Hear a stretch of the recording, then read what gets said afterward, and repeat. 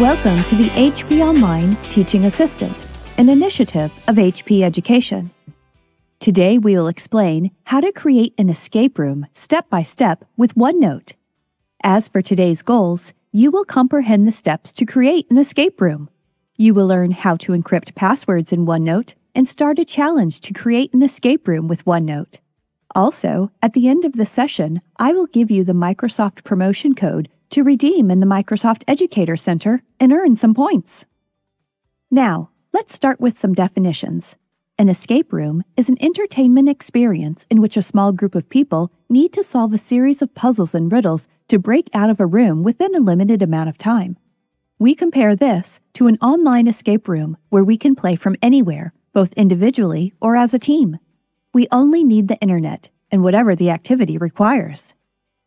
Today, we will explain how to create these escape rooms using OneNote, the Office 365 tool that serves as a personal notebook in the cloud, where we can insert any type of multimedia content to share with whoever we want. In addition, since it is saved in the cloud, as you do not need to save it yourself, it is saved automatically in OneDrive. Remember that we cannot set up an escape room with the online version of OneNote, but must create it with one of the two options mentioned below: OneNote 2016 or the OneNote app, which can be downloaded from the Microsoft Store. To download it, you can also go directly to www.onenote.com/download to get the desktop version of OneNote 2016. You can sign in with a Microsoft account or an Office 365 account. This would be the OneNote 2016 view. As you can see, Sections is on the colored bar at the top, and Pages appears on the right. This is the OneNote app view, where in this case, both Sections and Pages appear on the left side. Basically, the structure is the same, except for where Sections and Pages are located. You can download the OneNote app from the Microsoft Store, and this version is our recommendation to create your escape rooms. With this version, we can change page color, something that the desktop version 2016 does not have. To do this, click on View, and then Page Color.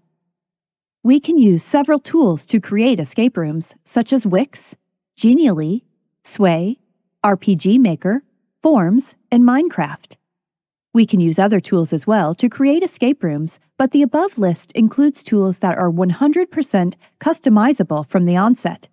It even has a lot of content already created that we can consult but gives us total freedom to create.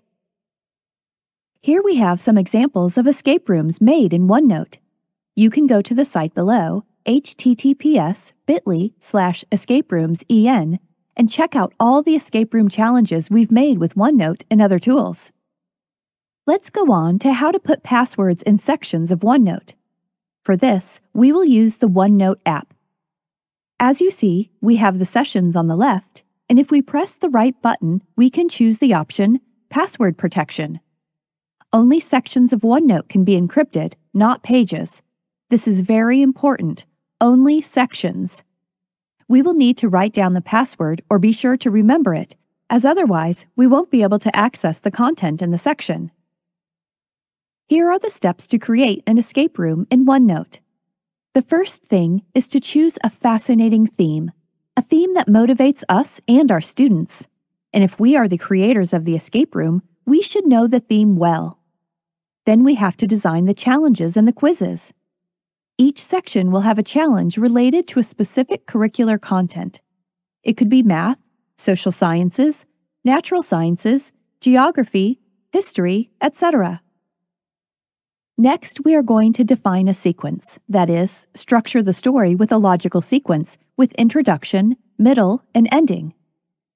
Define the multimedia elements. We can add images, audio and video recordings, drawings, and figures. Passwords. We will encrypt the sections with an alphanumeric password, that is, numbers and/or letters, and take into account that it is case-sensitive. After all this, you need to review and calculate the time to solve the escape room and check the correlation to the content. Then, we create a sharing link in OneNote and send it to our students or to whoever we want to resolve it.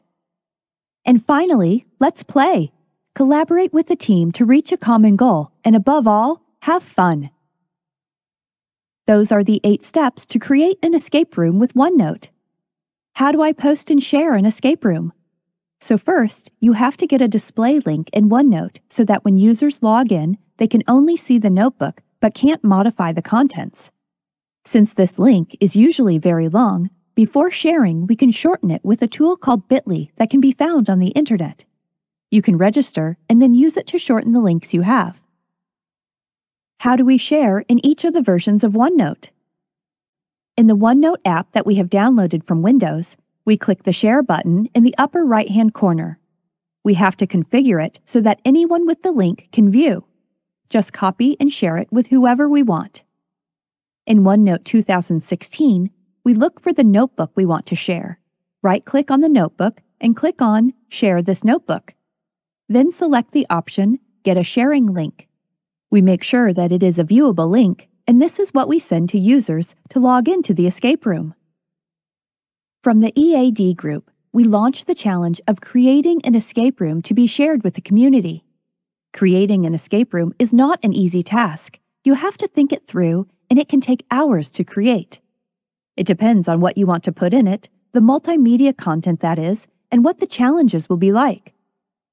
Then you could share the escape room through social media with our students, take screenshots, and if you want to, mention @grupo_AED on Twitter, and include the hashtag #EscapeRoomHPOnline Teaching Assistant.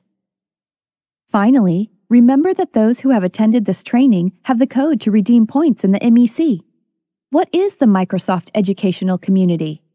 If you are a MIE teacher, this serves to earn you more points for your profile.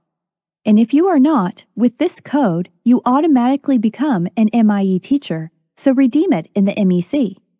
And remember that you can log into the MEC with an Office 365 account or with a Microsoft account. Thank you for watching this video offered by HP Online Teaching Assistant, an initiative of HP Education.